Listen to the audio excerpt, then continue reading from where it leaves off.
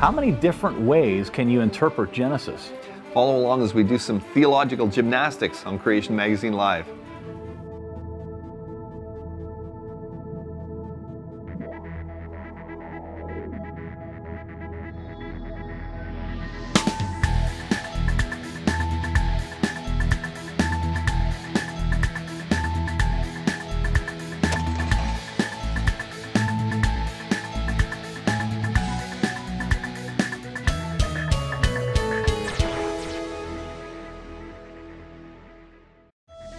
Now, generally, to understand Scripture, you interpret Scripture with Scripture. And every conservative theologian would say you take the Bible in the way the text is written. You read it, in other words, straightforwardly. You read the sections about history as historical narrative. Poetry is poetry. Poetry is poetry, exactly. Now, those rules, and conservative scholars would agree across the board with that, but they don't seem, in some cases, to apply them to Genesis. Genesis is a special case, because if you apply those same understandings of Scripture, the same interpretive principle to Genesis, you get God creates recently in 6 literal days, followed by a global flood, and there's no death of people or animals before sin enters the world. Right. But that would mean that the fossil record is young, and you have to dispense with the millions of years in evolution.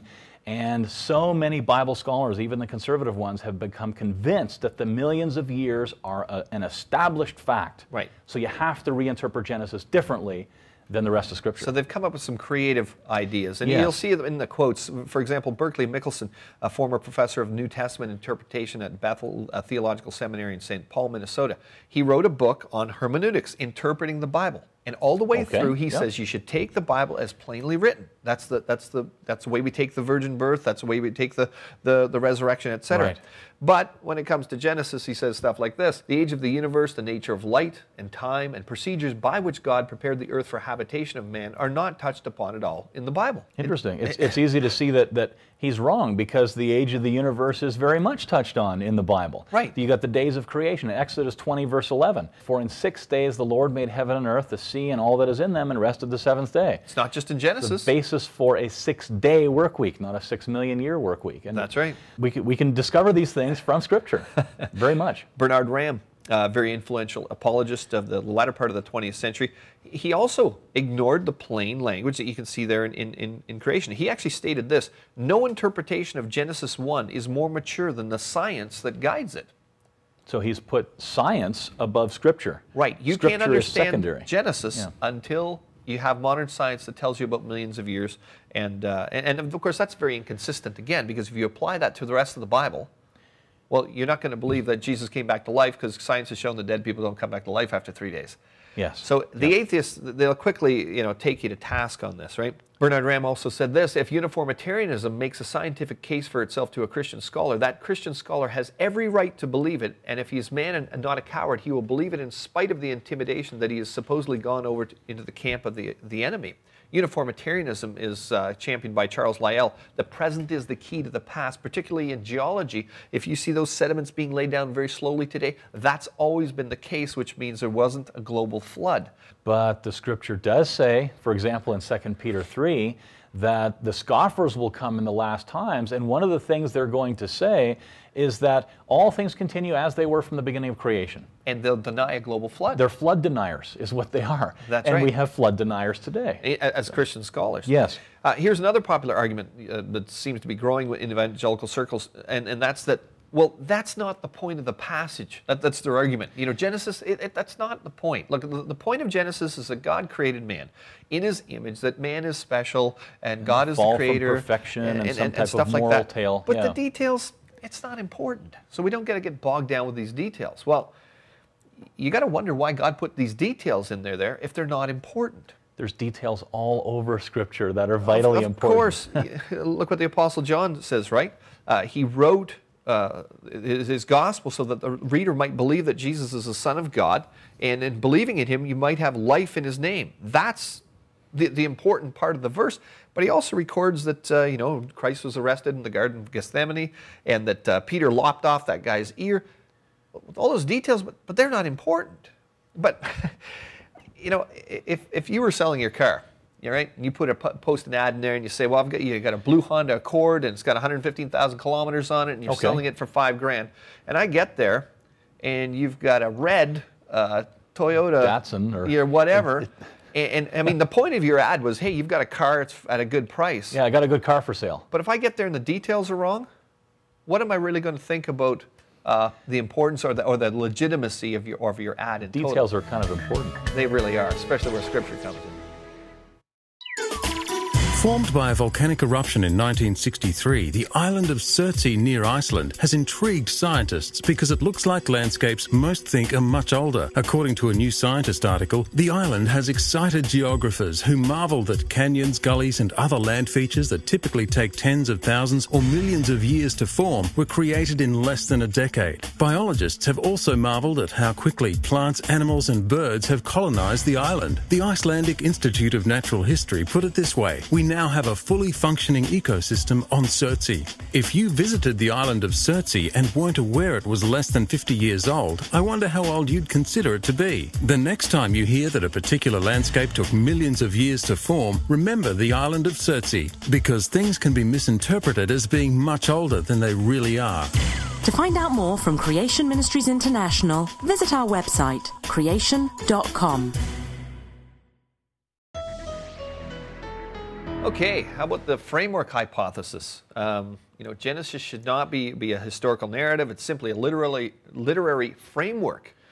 So it's not to be viewed as a strict chronological account of events or anything like that. This is the framework hypothesis. Now, if people are having a difficult time, well, what does that mean? Think of like Aesop's fables. That they're not real history. They're they're mythical stories, but they contain important teachings. So it doesn't really matter whether the hare ever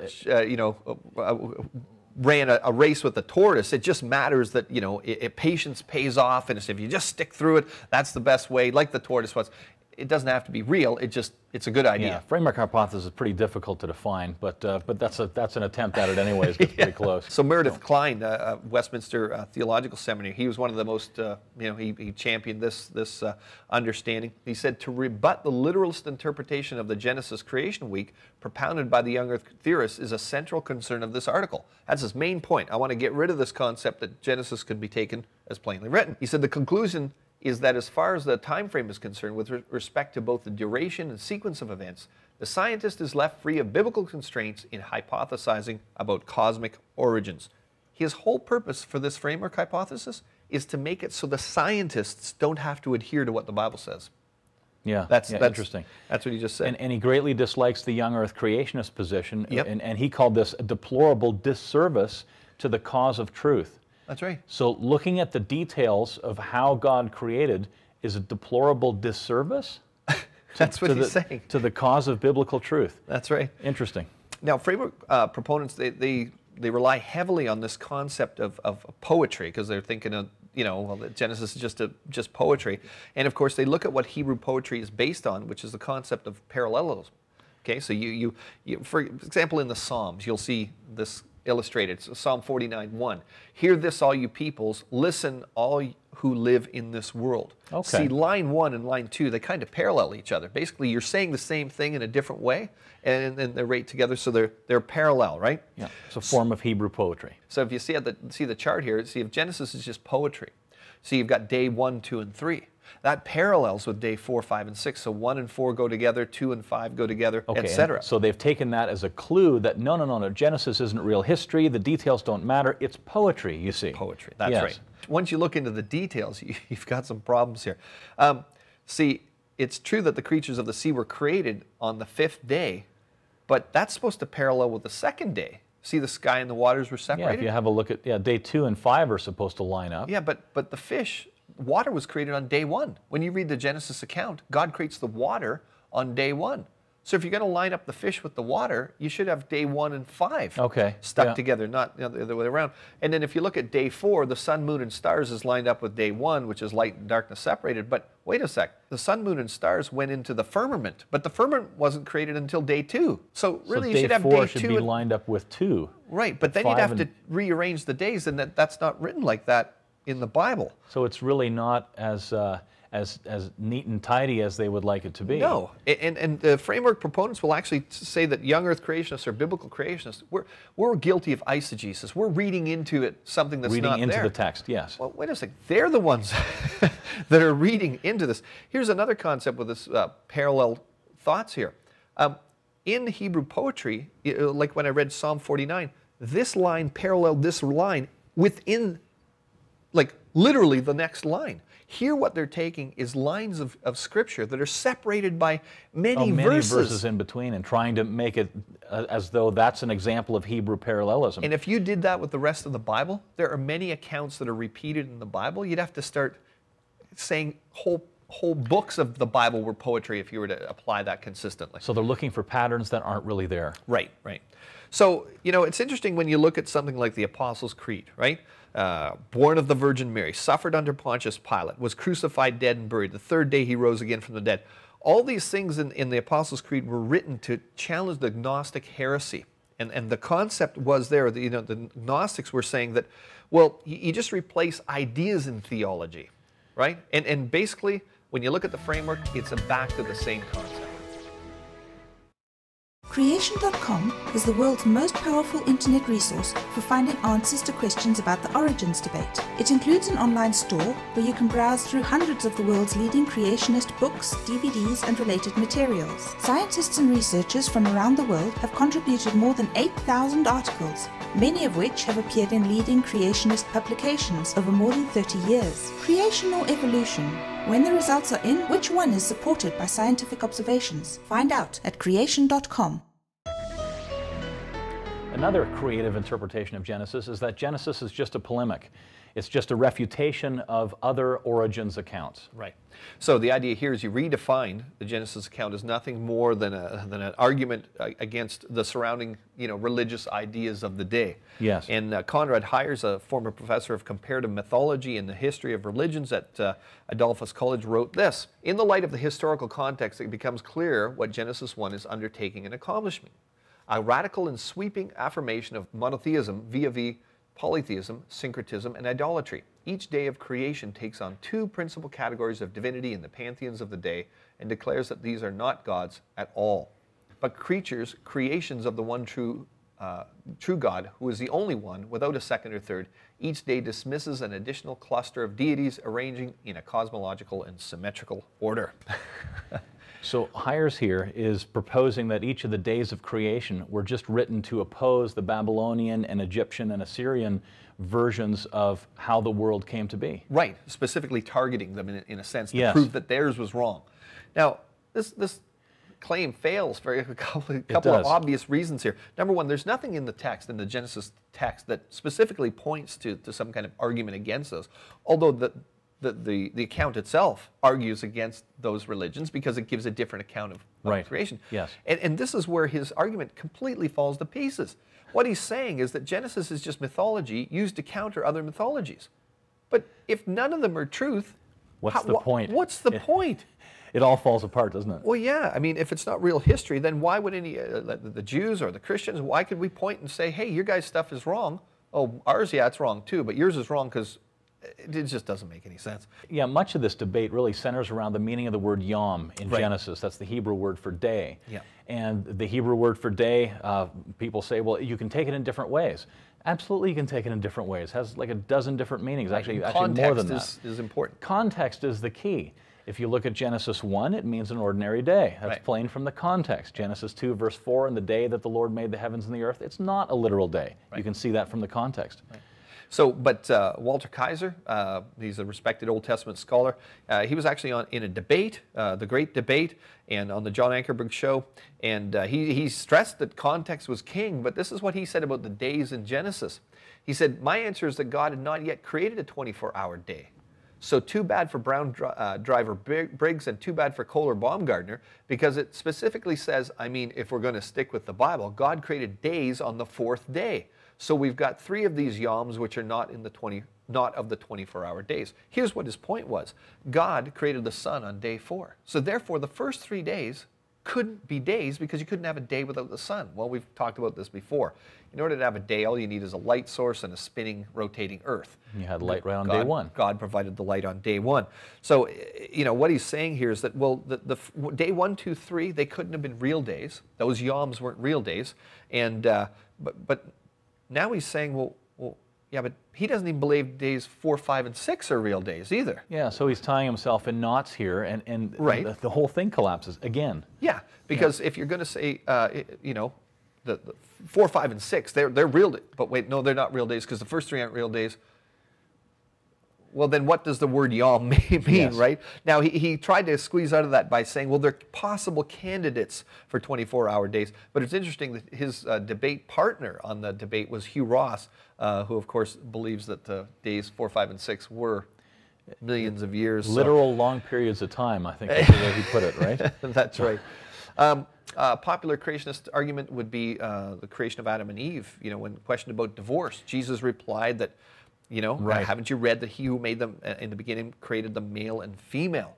So obviously, Jesus is talking about, Adam and Eve being created at the beginning of the creation. How could you have from the beginning? Right. Yeah, 13 point something billion years wouldn't be quite close to the beginning. Because Adam and Eve were created late on day 6 or something to that effect. That's like going to a New Year's Eve party, and it's just seconds before the new year is going to come in, right. And saying, well, and calling everything before that, well, that was the beginning of the year. Yeah. it really doesn't make sense. Yeah. It doesn't make sense on the same level that it doesn't make sense to add millions of years into the Bible and say Adam and Eve were created from the beginning of creation. Dogs vary greatly in size, from Chihuahua to Great Dane, yet they are all part of the dog or wolf created kind. They can all interbreed. Researchers have found that the small breeds of dog have something in common, a mutation in a gene that codes for an important growth regulator. This prevents the small dogs growing to normal size. Mutations do that sort of thing. They destroy normal biological functions. Some of that destruction might be entertaining for us, producing cute miniature dogs that don't cost much to feed. But mutations won't create the complex blocks of genetic instructions needed to produce the growth regulator in the first place. Evolutionists say that mutations change dinosaurs into birds and apes into people. But how can mutations, which destroy complex information, do that sort of thing? Modern biology really shouts creation, not evolution. To find out more from Creation Ministries International, visit our website, creation.com.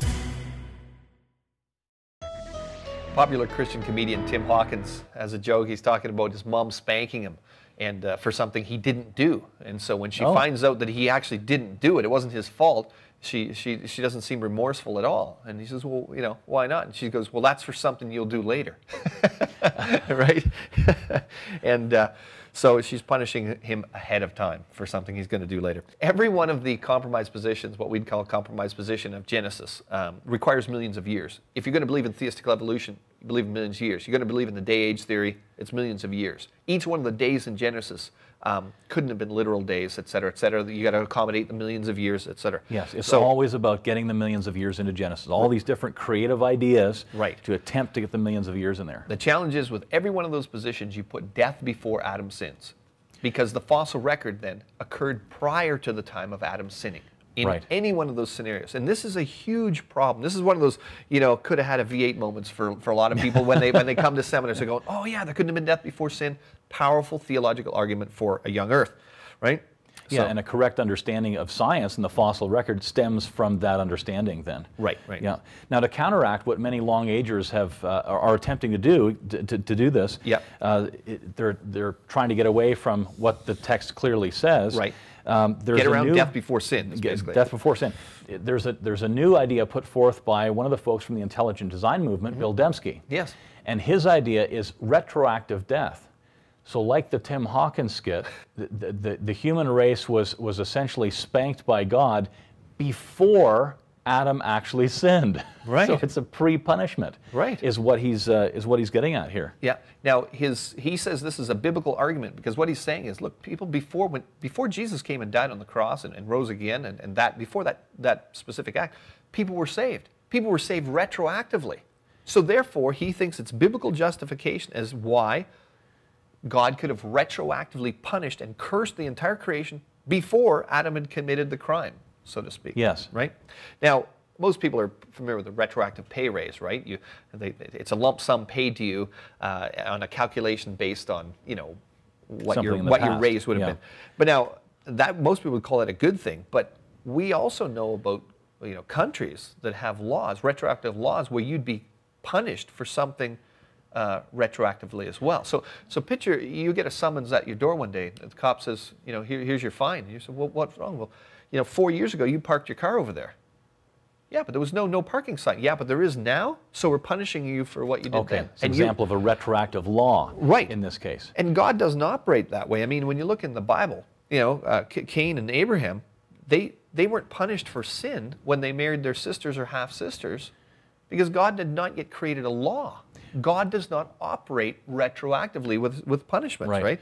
And Dembski's view of people being saved retroactively is a bit off too, because actually the Bible says that Jesus was slain before the foundation of the world for sinners, and our names are written in the book of life, those who are believers, before the foundation of the world. So God saved people right from the beginning. Right. So in my viewpoint, I was saved when I was 27 years old. But God being outside of time, I was actually saved from the foundations of the world. If you read into the, read those scriptures that talk about those things, right? So, I guess what people will ask then was, well, why did Jesus have to be born and die and rise again in that specific time?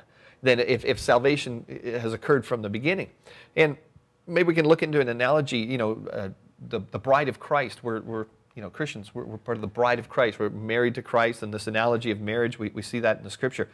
In Jewish marriages, once the two were betrothed, they were considered married. I mean, you see this where, when Joseph finds out that Mary's pregnant and he wants to divorce her quietly, but they actually hadn't had the ceremony yet, right? Yes. So they were considered married. He was going to have to get a divorce. You were considered married. The only thing you didn't do is you didn't have the physical consummation. You didn't, you weren't allowed to have sex before you had the actual the wedding ceremony. Right. Right. So in the same way, when you think about the bride of Christ, the church, there was a contract already in place. Christ's death on the cross was the actual consummation of why we can be saved. We can be part of the bride of Christ. Yes, but that was a contract that was already in place from the beginning, from the foundations of the world. Dembski's argument completely fails because at the end of God's creation, he's pronounced everything was very good. And he's trying to get the bad stuff in the millions of years before that point. Exactly. Creation Ministries International edifies the body of Christ by providing more than 30 years of Bible-supporting scientific research, delivered through speaking engagements, books, magazines, and a variety of media, much of which is archived on our website, creation.com. Did you know that if you read 3 articles on creation.com each day, it would take over 7 years to read them all? Such a wealth of information didn't arise by chance, however. We do this through the faithful prayers and gifts of our supporters, which also fund ongoing research. Support the building up of the church by partnering with CMI. Donate today at creation.com/donate. In this week's feedback, we're going to look at some feedback that, again, came through our website, creation.com. Right. It was actually a response to an article that, Cal, that you did on what all atheists need to believe. Right. And so we had some feedback on that. This fellow writes in, he says, as an old earth creationist, I disagree with the literal 6-day interpretation given in Genesis. Could God have created the universe and the world in 6 days? Of course. Science does seem to be painting a different picture, however. And according to Romans 1:20, natural revelation is a valid means of learning certain things about God. That said, I am human and I could very easily be wrong. And so he's convinced that, again, science supports the millions of years. Science determines how you interpret the Bible. Yes. That's what he says. Yeah. A little bit later he says, I think that you and I would agree that the gospel of Jesus is the most important message in the Bible. Why risk having people lose their faith in that truth over a passage that can be read in a few ways? Why guarantee that atheists will refuse to give the gospel a hearing over such passages? Right. Now, I answered him back, and when I'm at a Q&A session, if I'm out, I don't want to get into an argument with a Christian. I mean, we're both saved, we're both going to heaven. If we have differences of opinion, that's fine. Right. Really, my job is to equip the church, just like yours. Yeah, the age of the earth isn't a salvation issue. People can believe in millions of years and still go to heaven. So what I did, and I'll often do this when I'm at a meeting, is I'll answer them and say, well, listen, we don't have an argument, really. We're both saved. Well, how would you respond to what an atheist might say if you believe in millions of years, maybe believe God used evolution or whatever like that? And so in my article, I answered him back. I said, pretend I'm an atheist asking this question. And I posed some questions to him as if I was an atheist, because I used to be an atheist. Yes. And so I've been on both sides of the fence, and I know how to argue this debate on both sides. And so, for example, when he said, as an old earth creationist, I disagree with a literal six-day interpretation given in Genesis. Well, as an atheist, supposedly, I wrote back and said, well, why? Most Hebrew scholars agree that the days in Genesis were intended as literal days. Is it because science has disproven the Bible? Didn't the church fathers and the majority of Christians believe in a young earth and a six-day creation up recently until science proved it wrong? You know, so I was posing questions back to him as a skeptic rather than a fellow Christian. Right. Just to try to get him to think, like, because he was saying, well, why guarantee that people are going to reject the gospel if you talk about... I was an atheist. To me, it was obvious. There was no God. Evolution was a fact, and we've been around for millions of years. As soon as that got challenged, I was like, uh-oh, evolution's not true. There must be a creator. That's what led me on that journey to salvation. Ultimately, it was God. And many of the people on our staff have a similar story. Exactly. You know, she says science seems to be painting a different picture. Well, so I answered him like a skeptic would. Well, science seems to be painting a different picture regarding talking snakes, talking donkeys, floating axe heads, and people living in Wales for 3 days, virgin births, and dead people coming back to life after 3 days. That's a terrible argument to use against a skeptic, because they're going to rip you to pieces. You have no logical way to defend that, because if you're going to go with what science says, you might as well toss the Bible, water into wine. Yes. Come on, give me a break. So, and he says, if the only valid reading of Genesis 1 were a literal 6 days, I can see insisting on this translation. Well, according to the original language, without any outside scientific influences, which he has already admitted to, science seems to be painting something else. That is the only valid way of understanding the scripture. That's right. And any other of these positions, millions of years and all that stuff, add death before Adam sinned. And many atheists, many skeptics know that argument, by the way, and they'll use it against you if you're not. And how do you counter it? That's part of the reason that atheists attack Genesis so much, because they know, the atheists know that Christianity has to accept a real historical Genesis with God creating recently in 6 real days, just like the text says. Right. Interesting news article recently I found. Temple to Atheism proposal splits non-believers. It said a proposal to build a 151-foot tower to celebrate new atheism in London has pitted some of Britain's most recognized non-believers against each other, The Guardian reports. Alain de Botton, a philosopher and writer, wants the tower built as an antidote to what he describes as the aggressive and destructive approach to atheism, such as Richard Dawkins. Right? He's saying, no, let's be passive and just build our temple to atheism and stuff. And Dawkins says, well, we don't need temples, just improve secular education. Keep teaching evolution in the schools is what Dawkins is getting at. Interesting that would be his tactic. And for those that don't believe the age of the earth is important, look at this. De Botton's plan for the tower would include each centimeter of the tower representing 1,000,000 years of Earth's history. Millions of years is integral to the atheist worldview.